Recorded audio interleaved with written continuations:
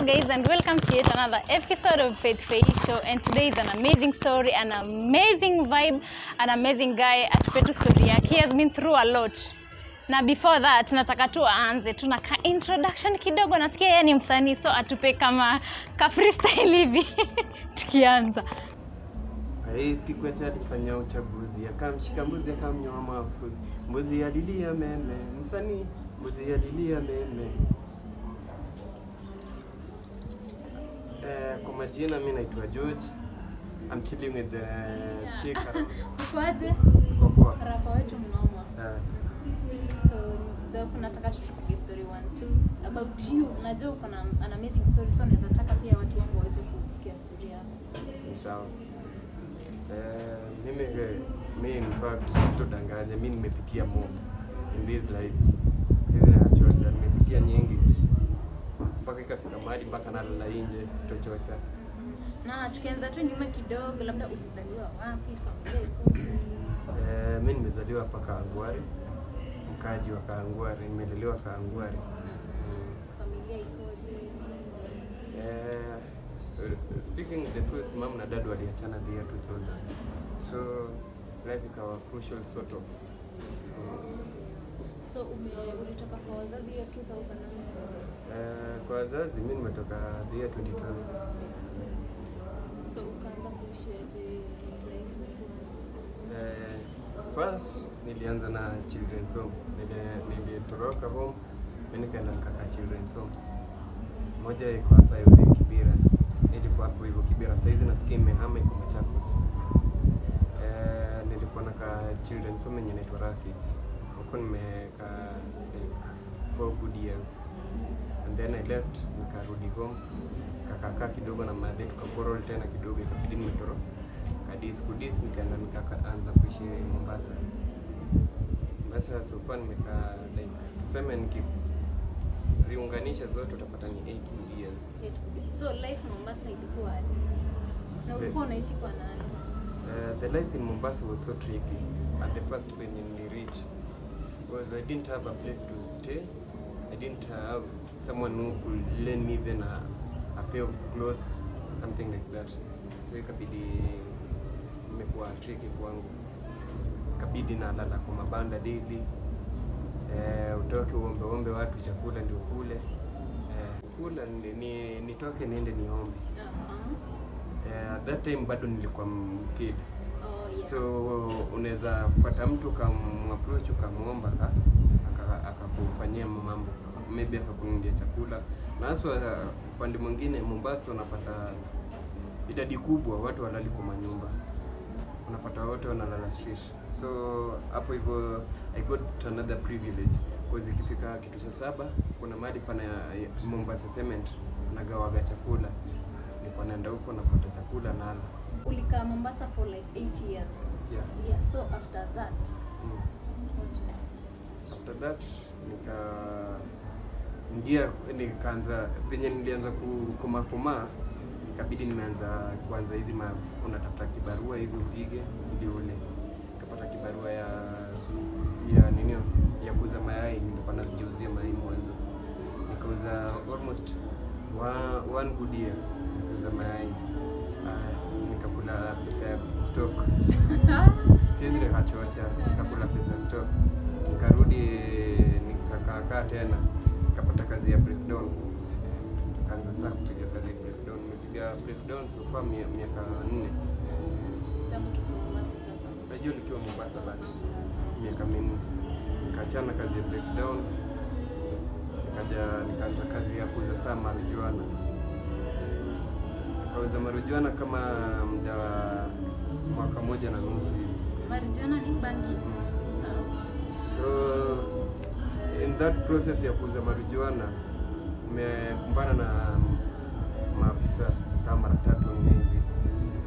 Nikapelekwa ndani, nikalala jela kama miezi 6, nyingine nikachapa mwaka. So the first time ulishikwa miezi 6?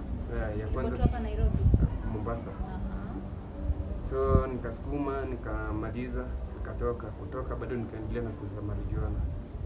So masanzi wakarudi tena, so because penye nilikuwa nauza police station niseme iko kama outside the road na mimi nauza hata ni risk taker. So nikashikwa na polisi wa Central Police because penye nilikuwa na Central iko mbali. Nikashikwa kama hiyo mara ya pili. Sasa pelekwa nikakataa kesi, ikabidi tumeenda saa maneno ya kesi. Kibati mzuri maafisa hawakuwa wanaonekana kwa katika nini koti, so ikabidi nimeachiliwa na mahakama. So hii yote ikihappen ukishikwa, your mama alikuwa anasema nini? Mimi nikishikwa sikuwa napigia my parent hata simu, although my mom's number huwa ni gram, lakini kupigia no. So hakuijua what is going on? Hajaijua hadi saa hii. Kuna tu kama hii yenye nimeshikwa ya last ya miezi, nimeshikwa mwaka na miezi 6, alafu nikaja nikashikwa miezi 3 na kesi ya illegal dumping.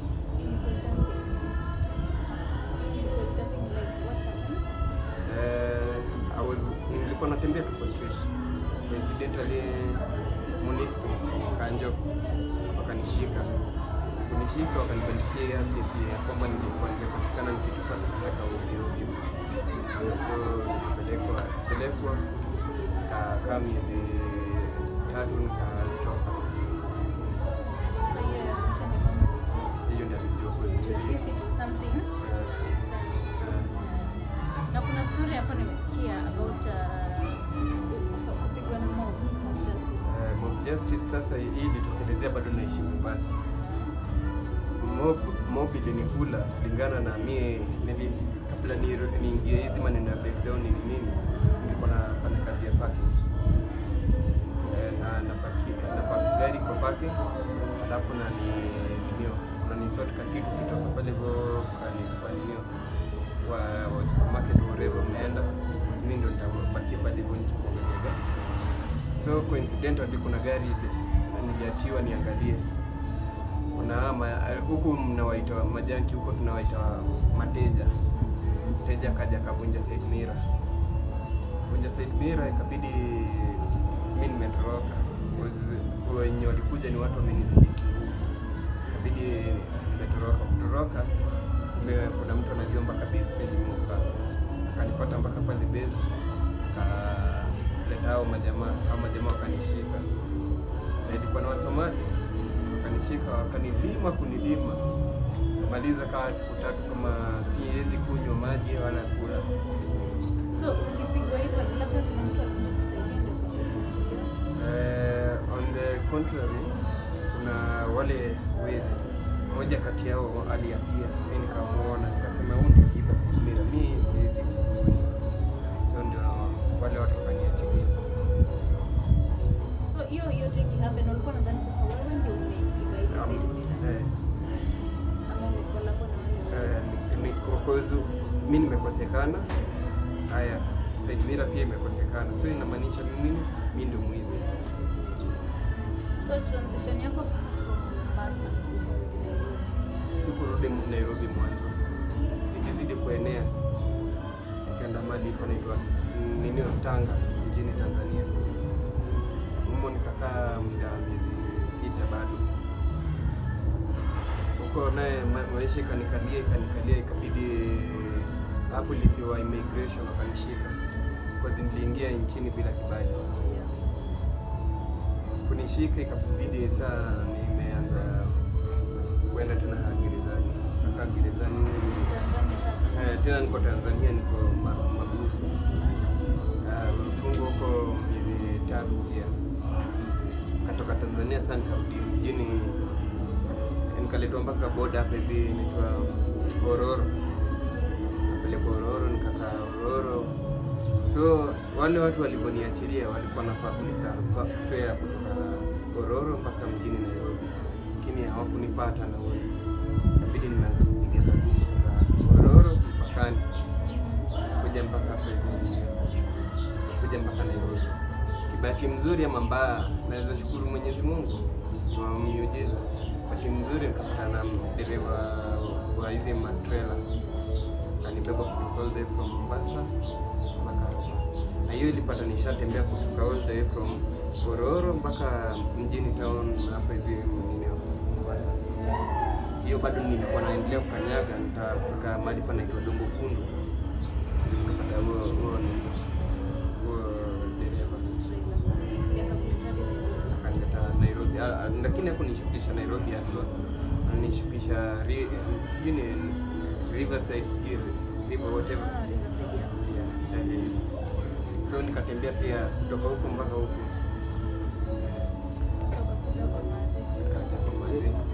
Sikumwelezea the tragedy yenye nimepitia hizo miaka 8 yote.